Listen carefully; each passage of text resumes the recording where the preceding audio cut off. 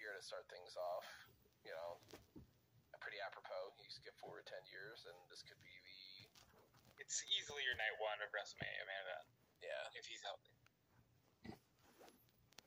I mean, even if he isn't, and they need to replace Rollins with somebody else, Punk's going to be on the main event of night one.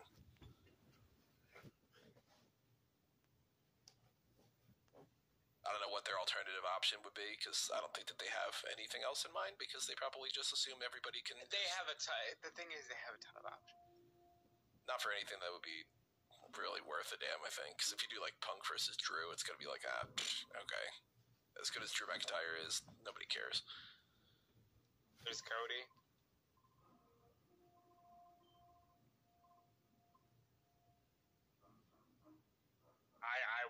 I'm already saying that I think Steve Austin's an option.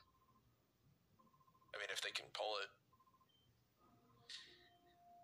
Definitely glad that Rollins is not still wearing the all the pouches and everything. I always thought that was really strange that they kept that on instead of just having the black t-shirt. The Shield was one of the best things this company's ever done, especially in the modern era. Like, the Shield was so good.